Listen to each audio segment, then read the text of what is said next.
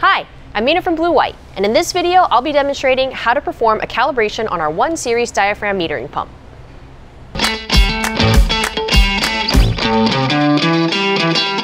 We suggest performing a calibration when you install a new metering pump or whenever there's a diaphragm replacement for optimum performance. Today, I'll be using a CD1 pump, and the process is the same for our CD1 and MD1 diaphragm metering pump. So let's get started.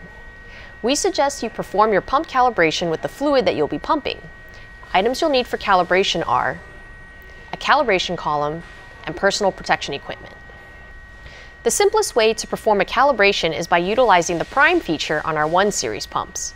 This feature will run the pump at 100% motor speed for 60 seconds. Here we have the CD1 pump. Our suction line is pulling from a calibration column. The discharge line is feeding into a chemical tank.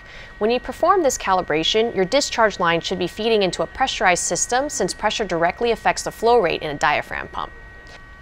In this example, I have already run the pump to fill the column to the zero line. Now that the line is filled with fluid, I'm going to begin the pump calibration by pushing the prime button.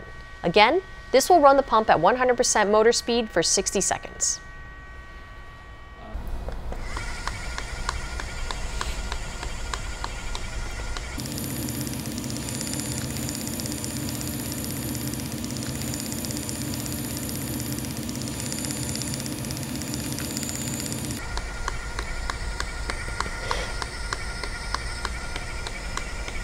Once the pump has completed the 60-second prime process, measure the fluid that has been pumped from the calibration column.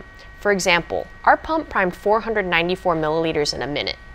Using the equation desired flow rate divided by max flow rate times 100, write down your desired flow rate divided by the max flow rate and multiply by 100. For example, my desired flow rate is 150 milliliters a minute. 150 divided by 494 times 100 equals 30.3. 30.3 is the motor speed that this pump should be running at to achieve 150 milliliters a minute. And that's how you calibrate your 1 series diaphragm metering pump. For further questions or assistance, please reach out to us at customerservice@blue-white.com. Thank you for watching this episode of the Blue White Academy. For more information, please visit blue-white.com.